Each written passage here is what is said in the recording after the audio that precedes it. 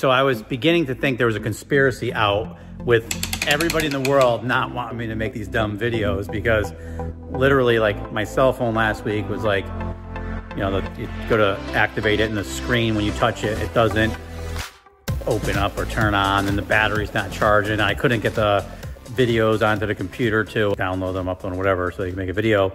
And then I'd use the GoPro, and then all of a sudden I noticed, like, the last video was beyond the worst video I've ever seen. It was like muffled and loud and horrible.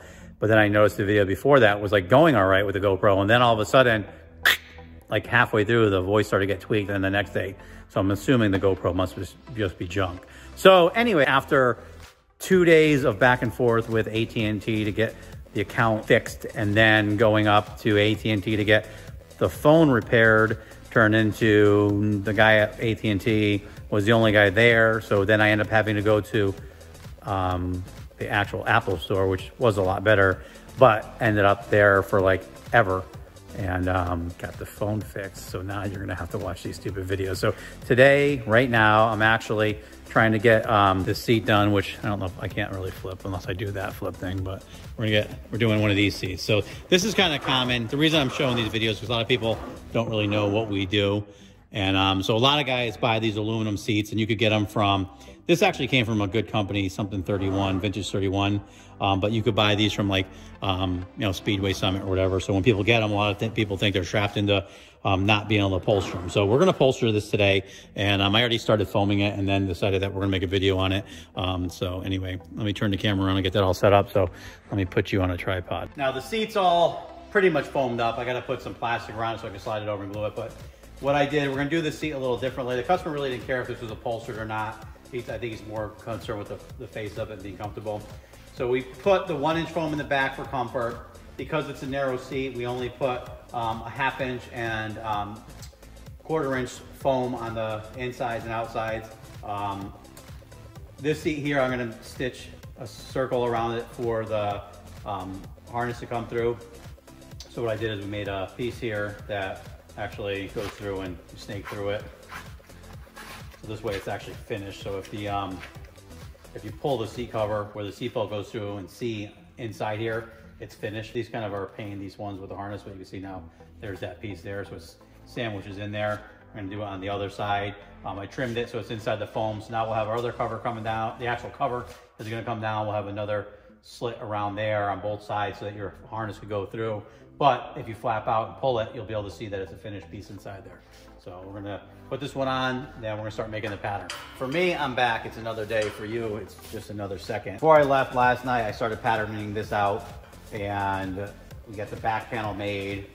I made the 2 front panels that are gonna end up going inside, you know, on the other side there, so they're gonna cover the holes inside. You know, I think it would be kind of cool if we had local New England motorcycle and car news. So I was like going through, here's my print, because I had everything on my phone. And I wanted to give a shout out to some stuff that's going on. There's really not shit going on in New England right now, besides the heat running constantly.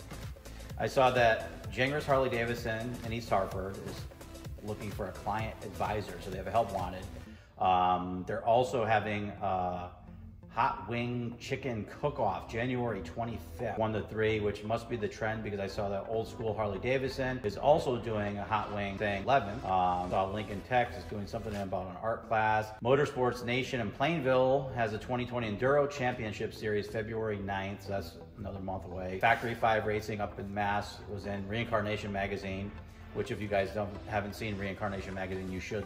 It's a great magazine for car guys. Hayes Cycles, Brian is looking for a barber for his Shears and Gears barbershop, which is actually pretty cool. I haven't been out there yet, but if you're a bike guy and you want to go get a haircut, unlike me, who's not going to get a haircut, you kind of get to be around in a bike shop, and it's a cool environment and good people. So check them out, and if you're a barber looking for a chair, there's a place.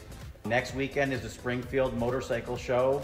The weekend of January 18th. And next door, they're doing the swap and sell. I think I already mentioned in a previous video that this year we're not doing it, but we will be going up to support it, just to kind of look around and see what's going on. DSRA, Connecticut Street Ride Association, has a Connecticut Driveway Winter Slideshow coming up on March 8th. So far, that's pretty much it.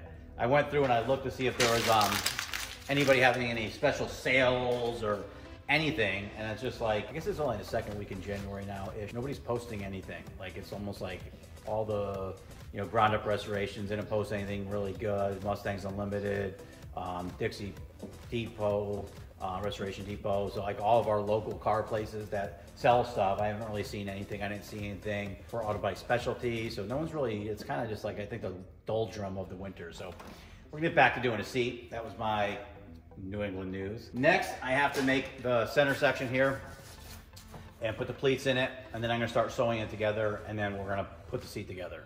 So stay tuned. We got seat pattern, pleats in it.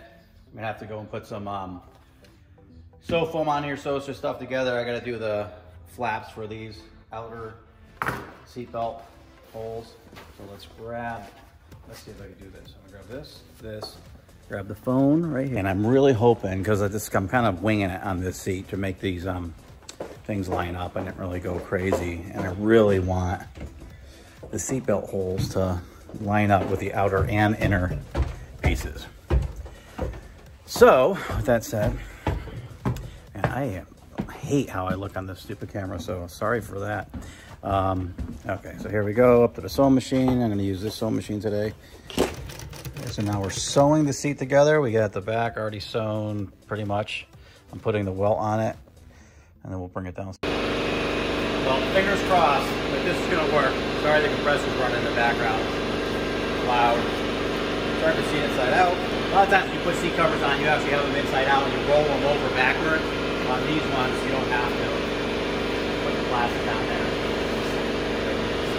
All right.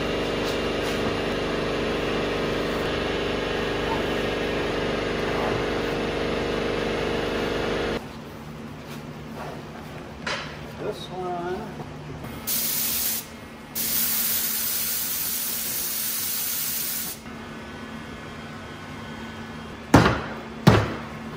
Now this isn't double vision, this is me. Luckily wasn't videotaping when I had the cover on, because I just ripped it, and there was quite a bit of swearing, vanity, things that I would not want people to know me by. So I'm gonna try to put this cover on again, out ripping it. So it didn't go together as easily as one might think the first time. So let's try this out again. Now it's gonna be even harder because I got holes in it. Take two. Now you don't always glue. We don't always glue seats when we're putting them down. The only reason I am on this one is I actually, on these bomber style seats and these race seats, I actually prefer them sunken in.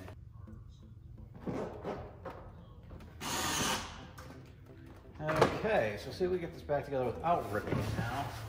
We're getting real close now. I have to get ready to make the cushion. Just trying to clean off some of the glue that I accidentally sprayed. There's a couple of wrinkles and stuff here that I'm gonna have to work out afterwards. I just want to get the cushion made first. Just about ready to upholster the cushion. You can see, the customer wanted it to come out flush with the front of this. Well, actually a little bit past that. So we made a cushion that actually drops in. And now I'm gonna put some other foam on it, clean it all up, make it look good, and then we'll... Okay, so I am back cleaning up the seat. It's just about done. I'm gonna have you take a look at it in a second here. Okay, so we have the cutouts for the seat belts. I put a little puff here so that he could actually get the lap belt through if he wants. And then, I can fall over tripod. You kind of get a gist of it. So that's the seat there. Shitty lighting.